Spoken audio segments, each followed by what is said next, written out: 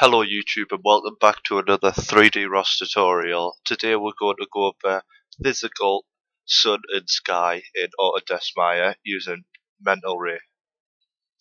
So I've got this little scene set up here. We've got a gold ball and the sky in the background and a nice little plane for the floor.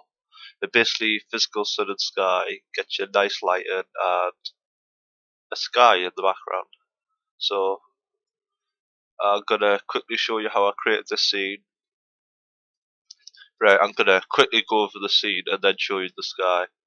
So, I create a plane, scale it out, and create a cylinder, create polygon cylinder, sphere, sorry. Scale it up, move it up. Then I hold right click, new material, and you type into the box MIA, and you get this material here. If you don't have this material, you want to go to Windows, Settings and Preferences, Plugin Manager. And then you want to find this here, Maya TOMR. And you want to click Loaded, and then you click Auto Load to load it automatically.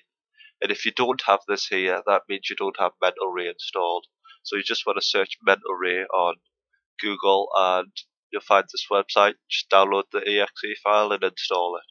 So once you've got Mental Ray installed, you apply the main material, and then I select the main material, go to Presets, Copper, Replace, and then I created the color as a golden color and the same for the reflectivity.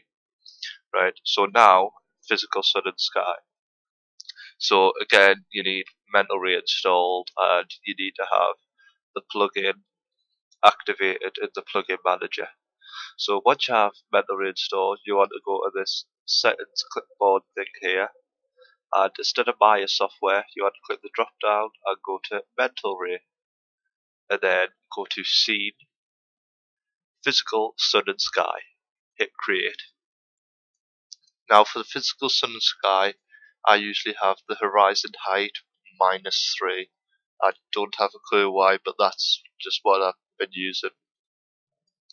So now, just aim up on the object and hit this button here.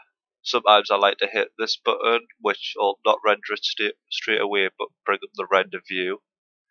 And then what you want to do is make sure the drop down is on Mental Ray, and then click the render button here, or the render button out here. So hit render, and it'll render out. It'll take a few seconds to render. It depends on your hardware of how fast it will render, and also the resolution you have the render set at. So once you have that, you have this nice sky in the background rendered in Mental Ray in Maya 2016.